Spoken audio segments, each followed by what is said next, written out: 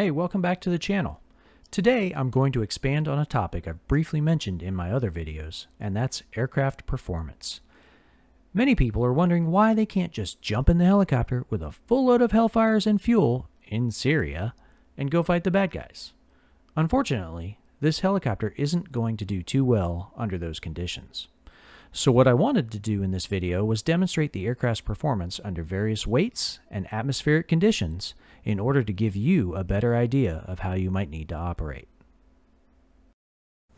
Once again, we're on the runway at Kutaisi, but this time the outside free air temperature is set to 0 degrees Celsius, and the aircraft is configured with no external stores and 2,400 pounds of fuel, which is roughly 76% of capacity.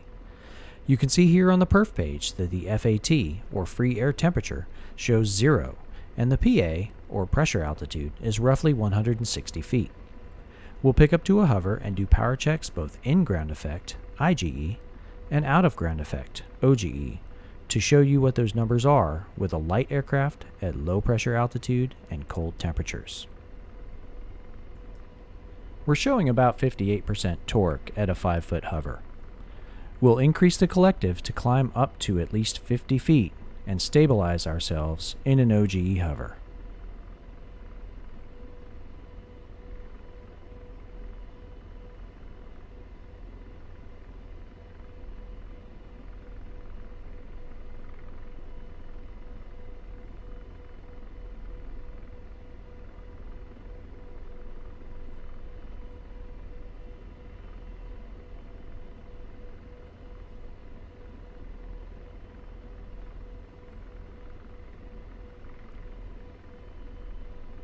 As we get stabilized, you can see that our torque is about 69%.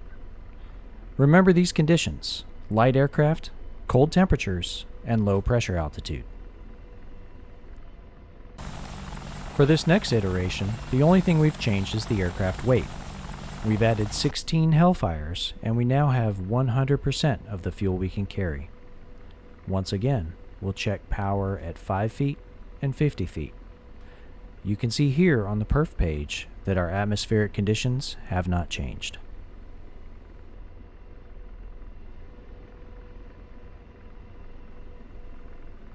We'll begin by increasing our collective, simultaneously applying left pedal to counter the torque and adjusting the cyclic to stay in one spot. As we break free of the ground, you'll immediately notice that it's taking significantly more power to climb than it did when we were empty.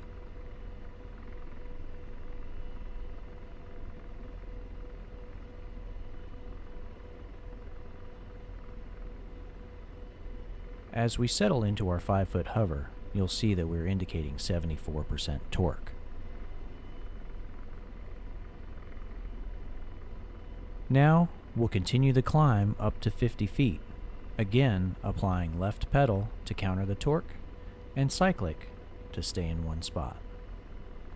Once again, you'll immediately notice that it's taking significantly more power just to get up to 50 feet than it did before. I'm seeing 94–95% in the climb.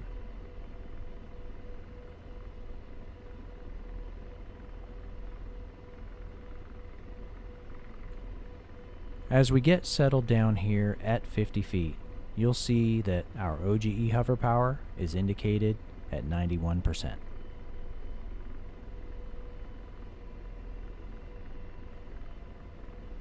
Being an Army officer, I'm pretty good at spreadsheets, so let's use one to compare the power requirements.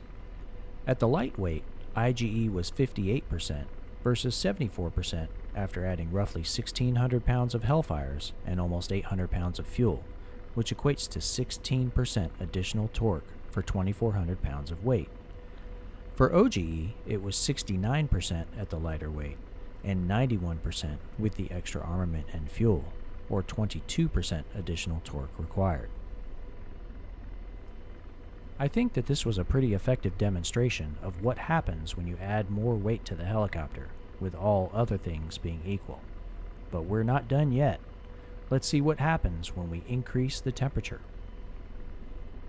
Okay, so now we're back at Kutaisi, but it's summertime, and the temperature outside is a balmy 40 degrees Celsius. For my fellow Americans, that's about 104 degrees Fahrenheit. We'll start again with a lightweight helicopter and later check with a full load of missiles and fuel. You can see here on the perf page that the only major change is the temperature. I'm going to speed things up for the sake of time, but I'll slow it down for the important bits.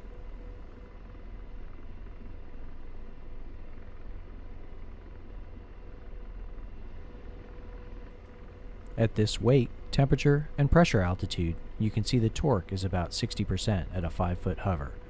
That's not terribly different from the cold temperature requirement here in DCS.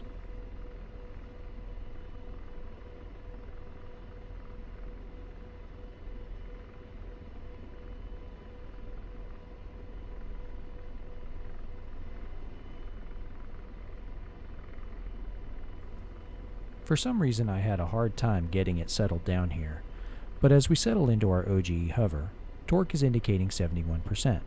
So overall, our power required changed by 2% for both IGE and OGE. Now, let's check the heavyweight. Again, we've added 16 Hellfires and full fuel tanks at 40 degrees Celsius.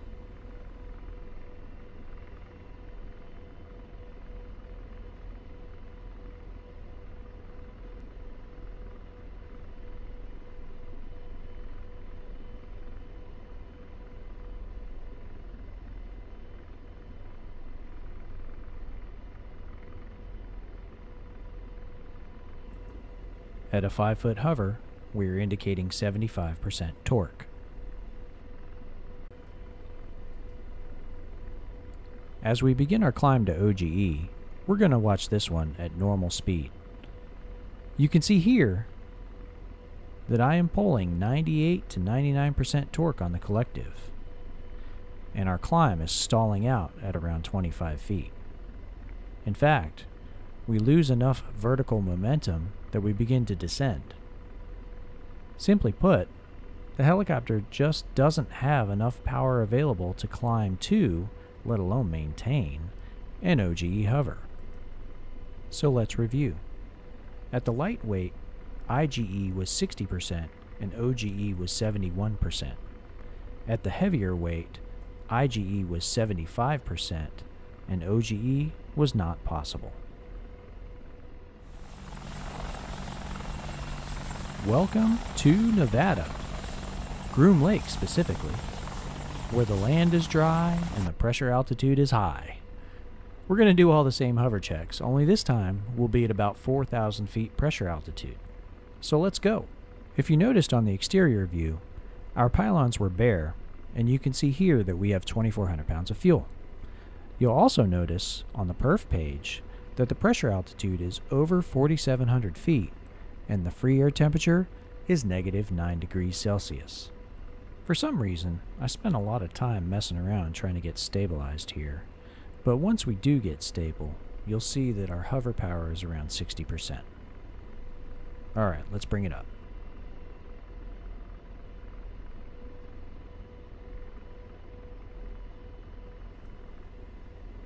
It's a lot more wobbly at 4 times speed. Anyway, again, once we get it settled down here, you can see our OGE hover power is 71%, which makes our power settings identical to our power requirements at high temperature and low pressure altitude. Okay, same drill, this time fully loaded. Here's our fuel, and here you see the same environmental conditions. Alright, let's go.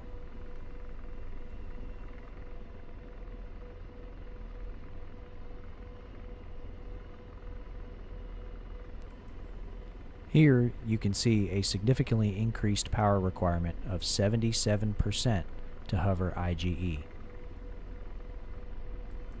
Coming up.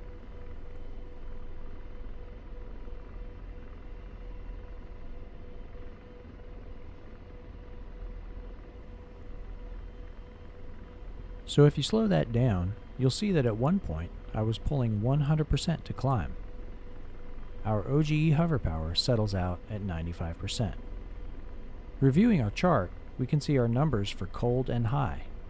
At lightweights, 60 and 71%, IGE and OGE, and at heavyweights, 77 and 95%, IGE and OGE. So what do you think will happen when we crank the temperature up to 40 degrees Celsius? Let's find out. You can see here that we're at a lightweight, but when we look at the perf page, you see the temperature is now showing plus 31 degrees Celsius. That's what DCS put in when I set 40 degrees in the mission editor. Regardless, it's high, it's hot, and this should be fun.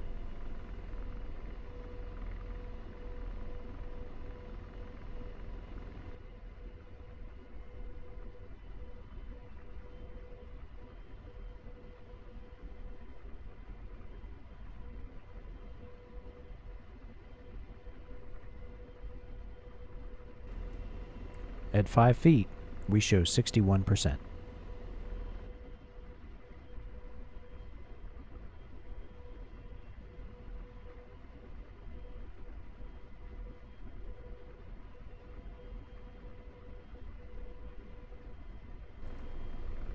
And at an OGE hover, we're showing 74%. Pretty close to the numbers we showed in the other situations. Okay, last one. This time, we're high, hot, and heavy. Imagine Afghanistan in the summer. And those are the weather conditions we're dealing with here. We've got a full load of Hellfires and fuel, and it's a warm day in the high desert.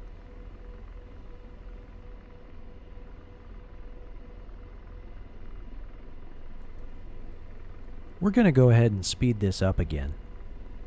As we come to an IGE hover at 5 feet, we are indicating 79% torque, the highest so far. For the rest of the video, we'll leave it in normal speed because it's about to get interesting.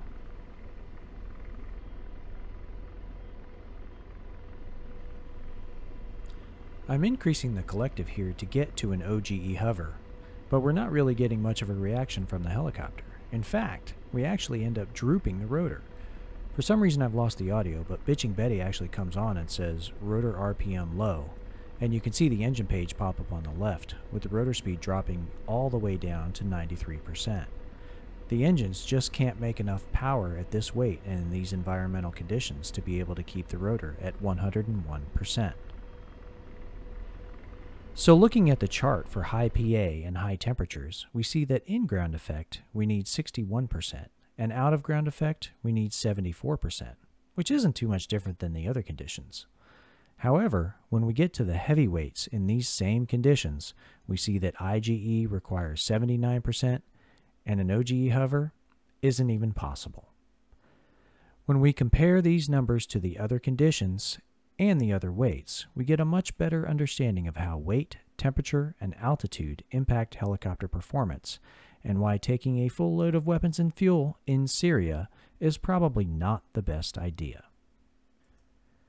If you're wondering how realistic these numbers are, well, I did too. So I dug out my Dash 10 and did a quick check. While not quite 100% accurate, I will say that for a helicopter flight simulator, the DCS Apache is pretty damn good. If you've enjoyed this video or any of the others I've created, let me know by hitting those like and subscribe buttons. I'm nearly up to 1,000 subscribers and I'm absolutely blown away by the response. Thank you again to all of you for your support, and we'll see you next time.